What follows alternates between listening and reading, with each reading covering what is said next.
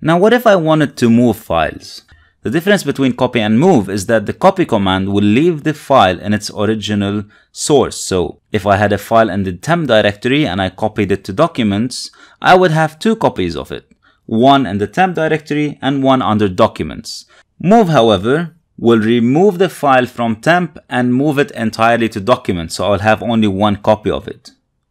As a side note, and this is important to know, move is also used as a renaming function in Linux. So in Microsoft Windows, for example, you can right-click on a file and click on rename to change the name of a file. In Linux, there is no rename command. We use the move command to rename files and folders. So let's see how this works. I'm going to create a file under the temp directory called to move, and I'll do that using the command touch space /temp/to move. Let me list the contents of the temp directory, and I can see that to move file is over there.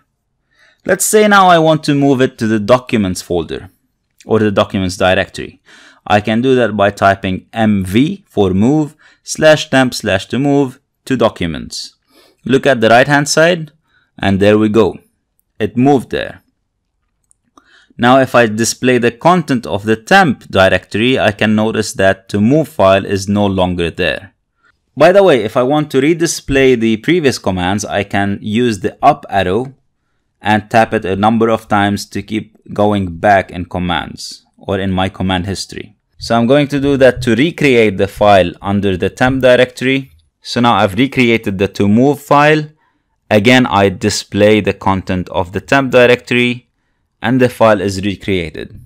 Like in copy, if I use the move command and the file already exists in the destination directory, it will automatically be overwritten. So again, if I move it from temp to documents, you'll notice that it got overwritten and the original file disappeared. Let me recreate it a third time, and now when I want to move it, I'm going to use, like in copy, the -I option, which stands for interactive. Now let's see what happens. It will ask me, do you want to overwrite? I'm going to say no. Let's quickly revisit the copy command and see how we can use it easily with the dot and the dot notations that we saw previously.